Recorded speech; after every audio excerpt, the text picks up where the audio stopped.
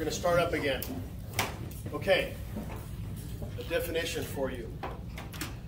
Tactics, the art of maneuvering against an opponent and toward a specific objective. The art of maneuvering against an opponent and toward a specific objective. Now, what drives the tactics? The objectives do, right? What's the objective here? Well, we talked about it earlier. We want to find the active shooter. We want to put a bullet in the back of his head. So the bad guy, the active shooter, is the one that is determining the tempo right now, right? Because if you hear gunfire, what's attached to every single one of those shots? Person. Ostensibly a person. Okay, so every shot could be a kill. So how quickly do you want to attack this guy? Quick. Very quick.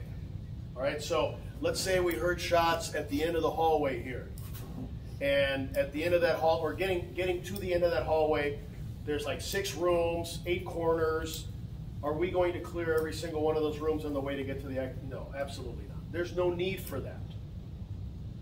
All right, now are we going to be wary of these corners and doors and things like that? We're going to be aware of them as we pass them. Of course we are. But the threat is not the architecture. The threat is the person inside the architecture. And right now, that person is giving us a clue of where he is, so we're going to move directly to him. Doesn't mean we're going to ignore everything, but we have an objective that we're moving toward. Understand? Yeah. Okay? Now, if you have somebody that has spent the last 20 years sitting on their butt, clicking a keyboard, and you come out to a class that I'm teaching, it's a fitness class, and I take you out to a 100-yard hill, it's 100 yards straight up, you know, nice 10-degree incline. I go, okay, we're going to sprint, let's go. How many steps do you think you're going to get before you rip an Achilles or a hamstring or, you know, pull your butt muscle, or what do we think? You're not going to do very well. Right.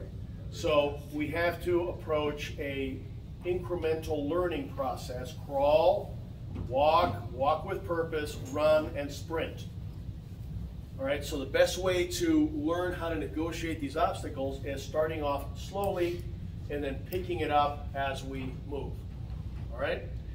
So don't think that I'm teaching you to hunt for the burglar while there's an active shooter in place. That's not what I'm doing. What I'm teaching you is how to negotiate these architectural obstacles safely so that when the time comes, you can blow past them, doing everything that we're doing here, but with a greater intensity and drive.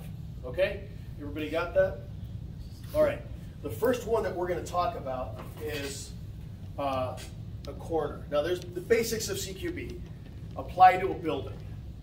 Every building you go to in the Western world, and pretty much everywhere on Earth, has these issues on the inside. We can say windows too, I suppose, but we're not going to do much with windows. Corners, doors, rooms, hallways, and windows. And so by learning the characteristics of all of this stuff, you can move through them quickly toward your objective without putting yourself at risk. Now, what is the risk? The risk is that there's a bad guy over there shooting, and you have a corner effect right here, and if you're drawn to that threat, you ignore what's in this corner. Could there be another bad guy there set up as an ambush? Sure. Has it happened? Yes. So that's why we want to be wary about how we move and how we negotiate through these structures, all right, so that we know where the danger is and how to maneuver around it. Okay? All right. Now, corners, this is the bad guy, this is the good guy. The way this was taught in the past a lot was the good guy would clear this way, right, up until this point here. Right? Some of you have seen this before. And each little step is a what? A slice of the pizza. Right? Okay? And, you know, a side step, and another side step, and another side step in a very tentative way. Now, the idea is that, or the goal is, the hope is, and we're going to be doing this hands-on, so you know, you don't need to worry about if you can't see exactly what's going on. Okay, the hope is that as the good guy is moving, okay, every step that he takes, like right here, he can see into this area here. So all this area here, he owns. He doesn't own anything here. So he'll move to this position and then clear a little bit more. So he just bought himself a little bit more space. And then he bought himself a little bit more space. And then he bought himself, you know, you get the idea. Now we get into this area here. This is kind of a gray area, okay? And the reason is because the bad guy is not an idiot. He's not leaning up against the wall, okay? You know, his AK slung across his back, smoking a crack pipe. Okay? He could be just as alert, just as tactical, just as intent on accomplishing his mission as you are. Remember what I said, don't underestimate your adversaries because they're not underestimating you. So as the good guy enters this area here, okay, he has seen some of this area here. Has he seen the bad guy yet? No. Potentially, has the bad guy seen him? No. Potentially. If he gives another inch, the bad guy sees him. Does the bad guy care about marksmanship? No. He doesn't care. He'll start shooting right into this corner. If he's armed with a rifle, what are the odds that some of those rounds will make it through the corner and hit you? Okay?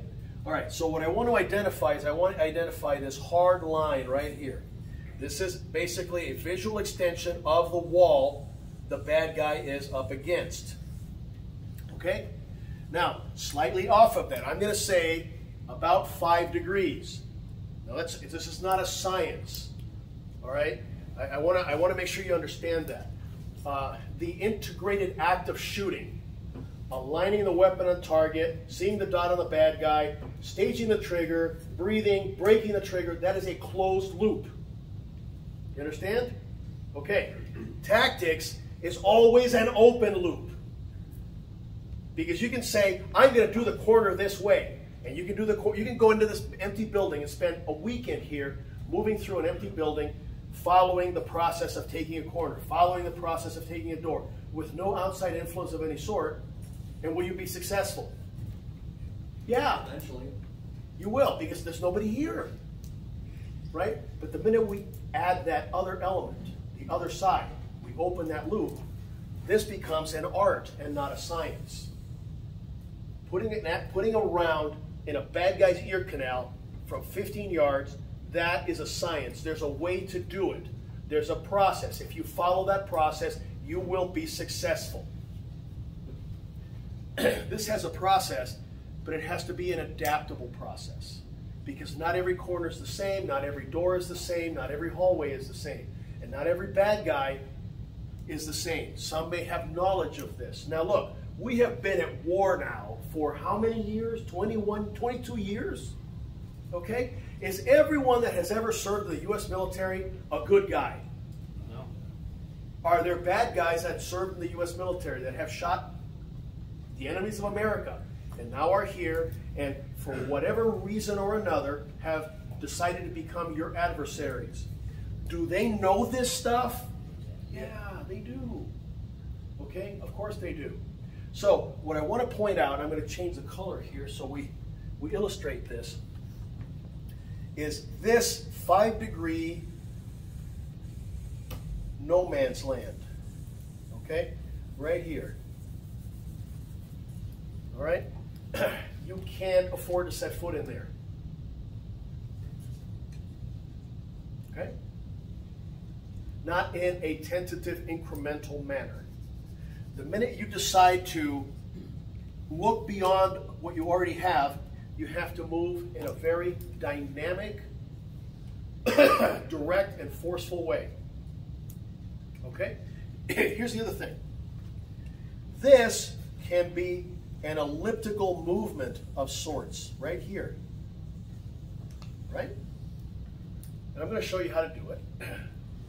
When you take from here on out, from this point here, you can't do an elliptical line like you did before. Why? You increase your exposure to the bad guy. It's very easy for him to track an elliptically moving target. So what you want to do is, let's say you start right here, you have to move in this line. Okay? So in this context, your bad guy is at 12 o'clock, you're moving to the 1 o'clock. Okay? It's counterintuitive because you're not moving away from the bad guy. But this angle is creating a greater distance from his gun muzzle to you. And we'll show you that in a few minutes. Okay?